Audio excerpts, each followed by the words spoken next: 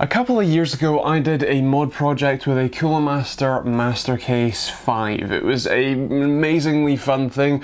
I painted it incredibly badly, and anyone who's still sticking around from back then will know that while I had a lot of fun doing it, the end outcome wasn't amazing. Now I actually still use that case. It's literally just off camera down there. It is my rendering PC, and you can go check out the rendering PC video if you want to see it in its, I guess, more current state. I also did another mod project with the Coolmaster Master Case Pro 5, or I think Maker 5, which was also a lot of fun. We did a giveaway of that case as well. So I think it's about time that I do another case mod, although hopefully this one is a bit more themed and potentially a bit of a better result. So what are we going to be modding this case into for this project? Well, the main thing is that, as you can tell by the title, I like to play Rainbow Six Siege, and while the operators that are in the game are kind of the more staple pieces of things that people remember, the bomb from Siege is kind of one of the key points, especially in competitive play where that's the only game mode they play, and it's the thing that you're either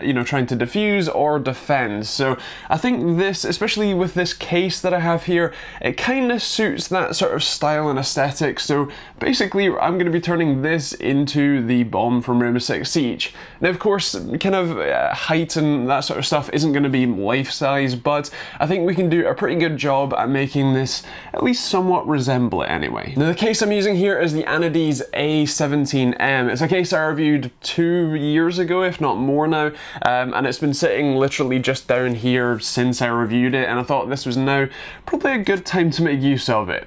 Now, in terms of the actual plan for what we're going to do, we're going to strip off all of the exterior bits, cut some holes that we need to with a Dremel that I recently acquired, and then basically build a system into our paint the sort of shell that's left yellow with some sort of wear marks and stuff to make it look a bit more metallic.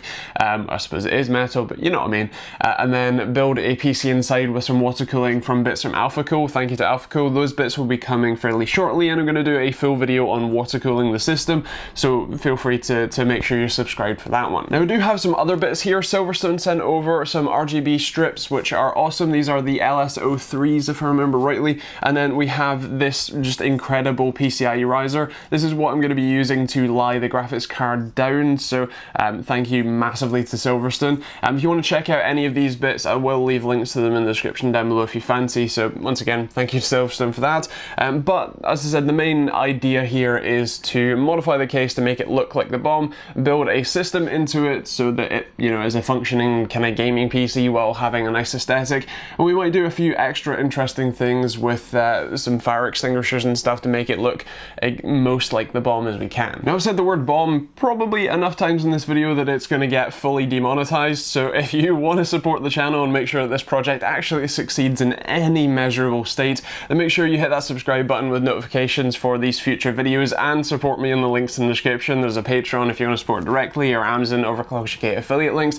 There's also a private internet access VPN, highly recommend it. It's one of the links down there too, so there's a load of stuff. I would mention, just as what we're doing video wise, obviously this is the kind of introduction video, but the main series will be starting in a week or two. We're actually start stripping the case down and cutting some holes in it, painting and all that jazz. I'll be doing a separate video on water cooling, and then obviously just actually building the system and all that sort of stuff.